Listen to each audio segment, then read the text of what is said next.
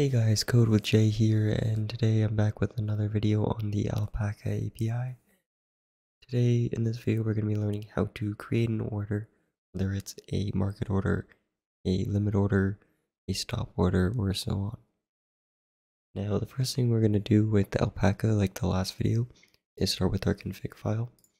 And in our config file, you'll have your Alpaca secret key and your key. Another thing I recommend that we didn't have in our last video is these headers.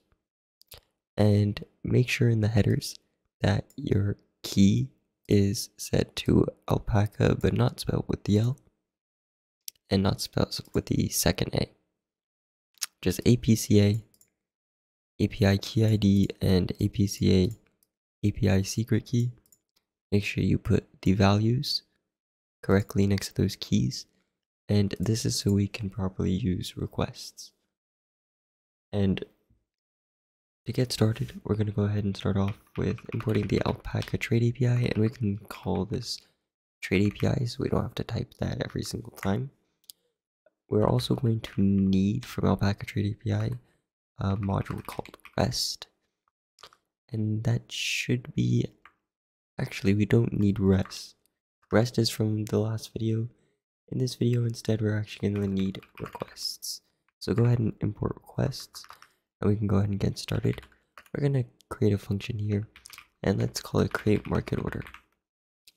Now inside our market order, we're going to need the data we're going to send in a JSON type format, and the data that we're going to be sending to Alpaca is the following. We're going to need a symbol, and the symbol is going to be our stock ticker. So in this case, we're going to just put a colon and leave this empty for now. And the next thing we're going to need is the quantity of the stock that we're purchasing, how many stocks worth. Leave all of these empty for now.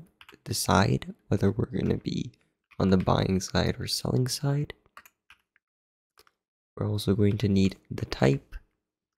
This will let us know whether it's limit, market, and we need the time in force. So let's go ahead and say time in force. There we go. And that should be everything for the market order.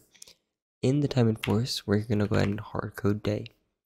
And for now, we're going to hard code our variables. So we're going to go ahead and up here say we have a ticker. And let's say we're doing this for Apple.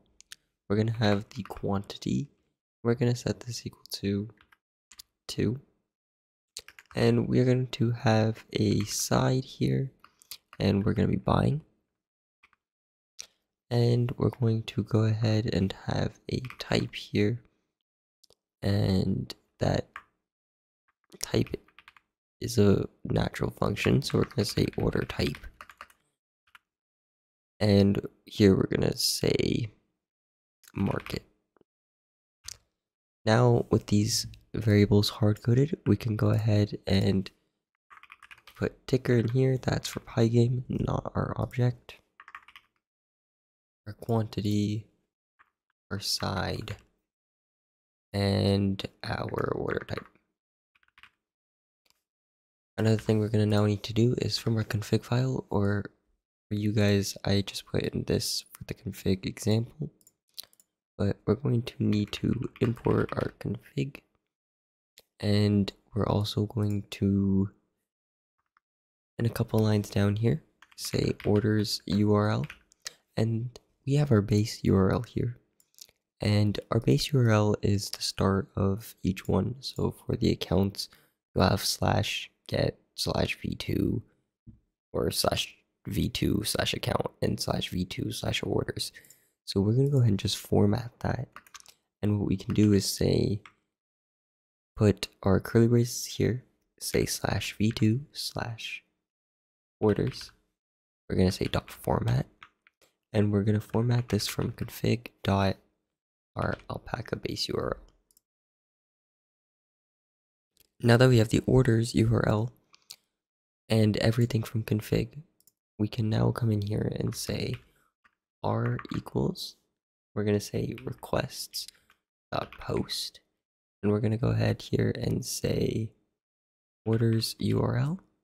So this is going to pass, we're going to the paper API market and we're trying to go to orders. We want to pass the JSON, which was our data, and we want to also tell we're posting information to Alpaca market, but it doesn't know who we are, what account we're trying to use, so it's just gonna reject us. And so it knows who we are. We're gonna say headers here is equal to our config.headers. Alright, I now have added the headers into my config file there, and there we go. We have now sent a post request to Alpaca, giving it our information and giving it the order we want to create. Now we can go ahead and return here, and we can return r.content, for example, and we can go ahead and print create market order here. Another thing I'm going to do real quick is I'm going to go ahead and open up the Alpaca dashboard. I'm going to go ahead and slide that on screen here, so we can see here's just a bunch of orders I've created and canceled. Just to see if this went ahead and worked, we're going to go ahead and run this. We're going to go ahead and tab over to our dashboard, and you'll see we have a market by quantity 2, and it's been accepted. I'm going to go ahead and cancel this here. And real quick, we're going to go ahead and see what if we wanted to make a limit order. Well, we can just take our function here, and let's just copy this. Let's paste it, and instead of create market order, let's go ahead and create a limit order. Now, inside of our data, all we have to do that's different is we're going to comma here and say limit, and we're going to say limit price. So on the Alpaca data, Alpaca documentation, you'll see all the names that you'll need, all the key values that you'll need in order to send these post requests. So here we'll say limit price. Let's go ahead and have a default hard-coded value of 140. Let's go ahead and set that to limit price. And if I go ahead and run create limit order, and we run this,